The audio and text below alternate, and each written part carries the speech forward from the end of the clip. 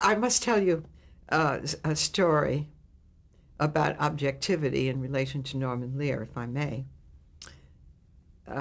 I, of course, left the show a year after Sally and Rob had left.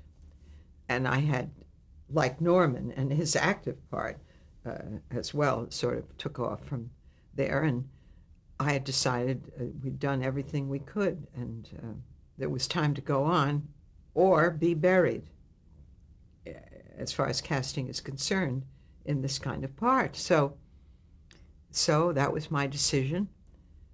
And a year later, I was on tour in a play. I was in Florida.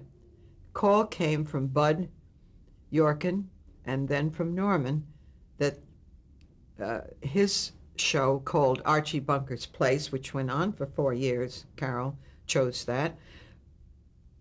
They wanted to expand the stories, get him out of the bar where it was usually set, and have him date women so they have a greater variety of scripts.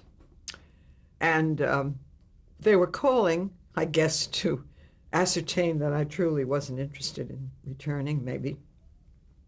And did I mind? And I said no to Bud. No, of course not. And then Norman called, and he said that they had been having meetings with CBS, and he was the last one to. He could not say yes to allow Edith to die, you see, in a script, so that Archie could get on with his life. Well, Norman said on the phone, I cannot, I just haven't been able to say yes to this.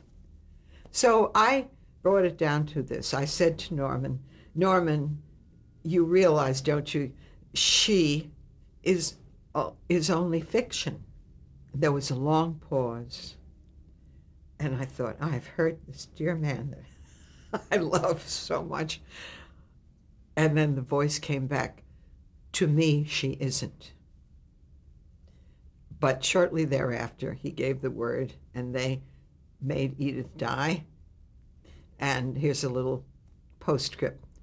I was in Winston-Salem to attend and play a part in the reopening of an old theater down there, which they were naming after Roger Stevens.